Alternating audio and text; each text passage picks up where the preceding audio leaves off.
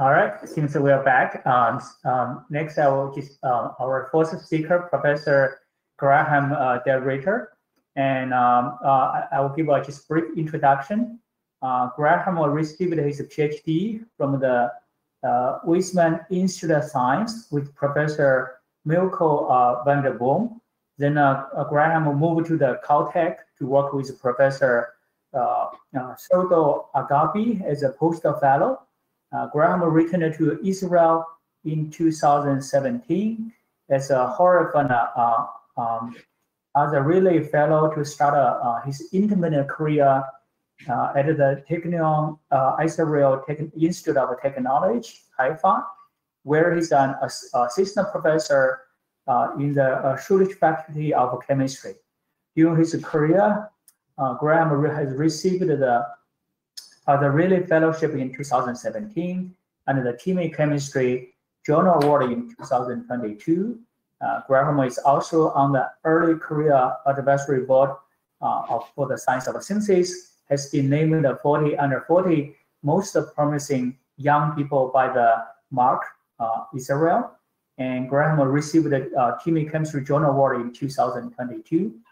Today, his talk will be breaking through barrier in catalysis about Bespoke Ligand design. And Graham, we are ready for your lecture. We see your slides perfectly.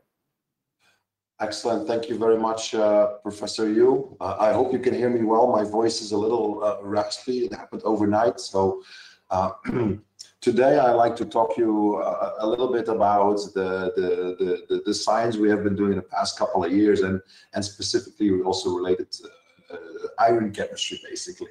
But before I start, I really want to thank, first of all, my awesome team. I have about 4 PhD students now and 2 postdocs who have been doing really some wonderful work, and some former members as well. Particularly, I will be talking about the work of Subhash, who's now at MIT. And most of it would not be possible with some of our collaborators, but also the funding, particularly the Ministry of Energy, Israel Science Foundation, also now most recently the ERC, who has been is funding our iron-based chemistry. The reason why we got into this area is that when you look at organic synthesis based or synthetic organic chemistry, you see that the precious metals have an enormous power for constructing carbon-carbon or carbon-oxygen bonds. I've highlighted a few natural products here. For instance, if you look at shinilactone A, highlighted in red, for instance, the carbon-carbon bond was made by ring-closing metathesis with ruthenium, while palladium was used for cross-coupling and carbonylative cascade reactions. And I can go on and on the power of these precious metals. But when I started my independent career, I thought, wouldn't it be great that perhaps eventually we could do this chemistry with an earth-abundant metal such as iron? And we just recently heard a wonderful talk also highlighting some iron chemistry. And I thought, maybe we can do the same. Maybe we can also do ring closing metathesis, cross coupling. But we're not at a stage yet where we are as efficient as palladium. Basically, we're about 50 years back. So at the start of palladium, this is now more or less where that field of iron is right now. When I started looking into the different types of catalysts, of course, that one can use for earth-abundant metals, one quickly realizes that most people use a very conserved platform where it's a pincer type platform where the central donor is either an amine, amide, or a pyridine. And what they have in common is that the majority of those complexes are optimized for metal ligand cooperativity to enable the chemical transformation. So either aromatization, dearomatization, electronic metal ligand cooperativity. And I thought by myself, I was interested in the type of carbene chemistry. So would it be possible to create earth-abundant metal complexes where the central atom donor in the pincer is not a nitrogen, but is a carbon or a carbene? And when we looked in the literature a couple of years back, we realized that there are not too many examples out there.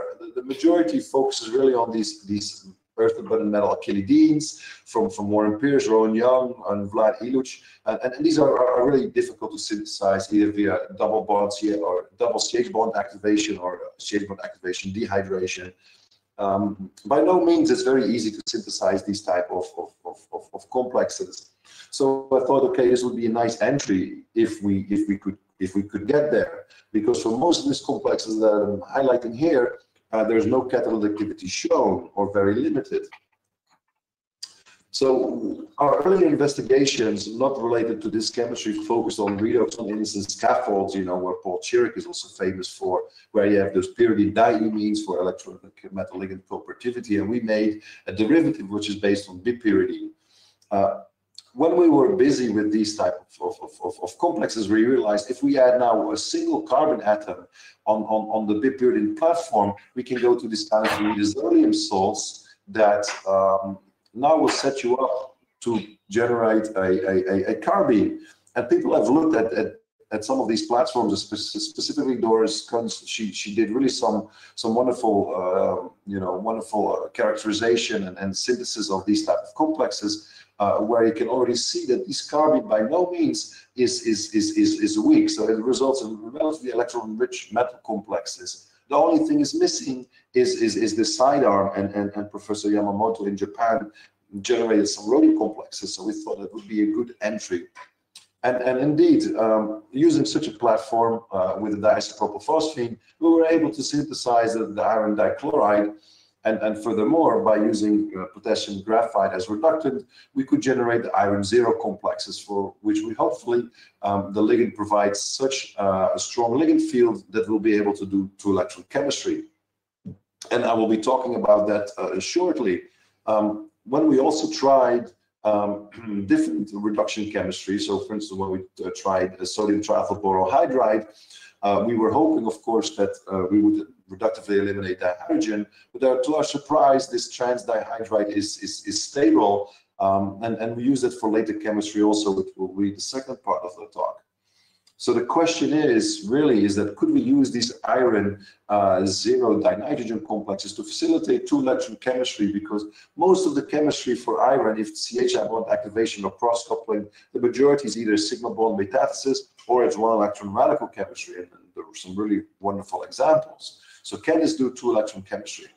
And the answer is yes. And this is still an ongoing project, so most of the things that I present now is unpublished work.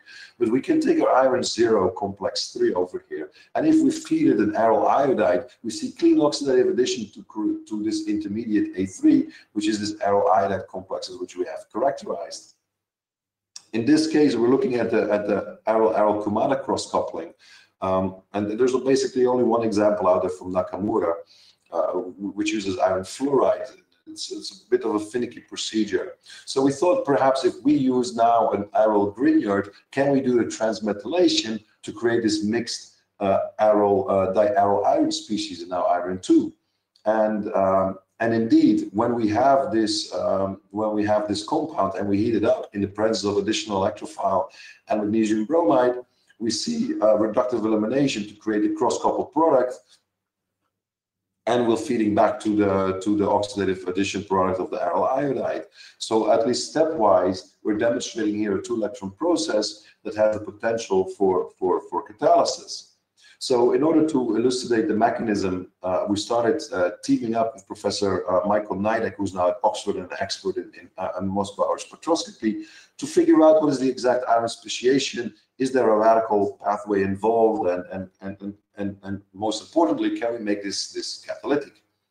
Luckily for us, the rate limiting step is relatively late, so we can characterize all these species by X-ray crystallography, and therefore later on also by Mossbauer spectroscopy. So here on the left-hand side, we've already seen the iron dinitrogen complex, but here we can also see the oxidative addition product. In this case, it's an aryl bromide, and we also have the diaryl species, which are all stable at room temperature and can be characterized by X-ray, NMR, Mossbauer, and squid magnetometry. We have all this data. So now we can perform the freeze-quench studies in order to figure out what is the mechanism. So we have a handle of all these intermediate species. We also briefly looked whether all electron species are involved, such as iron 1. What we saw electrochemically, at least, is that if we start from the aryl bromide oxidative addition product, we can do a 1-electron reduction electrochemically. This species we can also isolate, which is here this iron 1 aryl dinitrogen complex. But more surprisingly, we can also do a further reduction to create this anionic iron aryl dinitrogen species. We haven't been able to isolate this yet, but we think that this is the active species from which oxidative addition occurs. We do know that the iron 1 is a side product of the reaction, but under the catalytic conditions, this easily oxidizes back up to iron 2. So we really think we have an iron 0, iron 2 going on. What is even more interestingly is that we can render this process catalytic. So one can take the aryl iodide and the aryl and the toluene grignard, and we can mix them together. Add 5% more of our catalyst and benzene at room temperature. After 24 hours, we have about between 80 and 90% cross-coupling.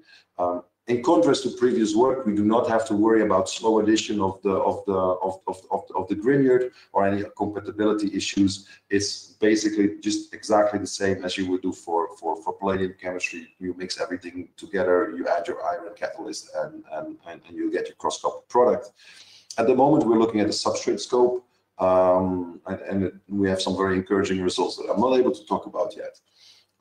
But basically, in terms of mechanism, we think that we use the one here on the right-hand side, where we start off with our iron dinitrogen, we get oxidative addition of our aryl halide, transmethylation followed by reductive elimination, and we're basically finalizing now the manuscript where we also disprove this iron 1 catalysis. So, and I think this is the first example of an iron 0, iron 2 catalytic pathway that happens exactly as one would expect in classical organometallic chemistry. However, this is not where the story ends, because we also initiated a new project by looking at iron catalyzed alkene metathesis. And the reason is that David Milstein recently published the ring opening polymerization catalyzed by this iron catalyst, but the composition and the mechanism were not entirely clear. So we initially started very quickly with a computational evaluation of how our iron catalyst would perform if we would be able to generate a carbene if we were able to generate a carbene, and which pathway would be followed. And of course, computationally, what is the most favorable is the cyclopropionation.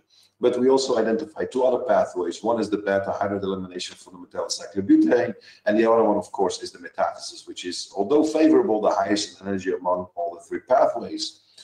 When we did this reaction experimentally, what we found in the reaction mixture as the major product was this allyl hydride, which is generated from metallocyclobutane. And at the moment, we have also experimental evidence that we can actually see this species as an intermediate.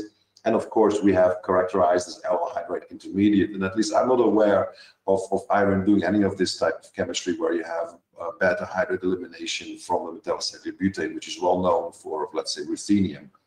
Besides that, if we have the alkene, if we have the carbene, but we don't feed in the nocturnal alkene, what we observe, and this is more speculative, but we do have evidence for that in the NMR, we see alpha hydride abstraction to create unusual iron carbene hydride intermediate. So although this is still mainly a computational evaluation of our chemistry, we do start seeing experimental validation of our findings that we had computationally. So these are some of the projects that we are working on now. Of course, you know, we established that it is feasible, but we still have problems, right? We need to avoid this beta hydride elimination and alpha hydride abstraction. Our carbene formation is really sluggish, but we have solutions for that. At least for the beta position, we can block it. If you have a stronger sigma donating ligand, you will not do alpha hydride abstraction. And at the moment, we're playing with the electronics and electronic structure of the iron catalyst to see how we can favor the metathesis over the beta hydride elimination. So I think there's a lot of promise here, at least to facilitate this reaction, which is unknown for iron.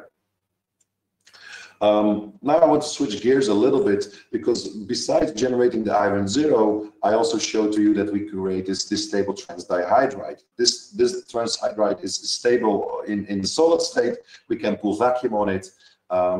But what we found is if we dissolve this in deuterated benzene, we saw a disappearance of the hydride at -9, and we think that we can install deuterium here, which is of interest, of course, because Paul Chiric reported in Science or in Nature not long ago the isotope exchange mediated by an iron complex. But this, although they propose a distinct dihydride intermediate, it's not stable, making this reaction not easy to handle. So we thought, okay, perhaps we can improve upon this system.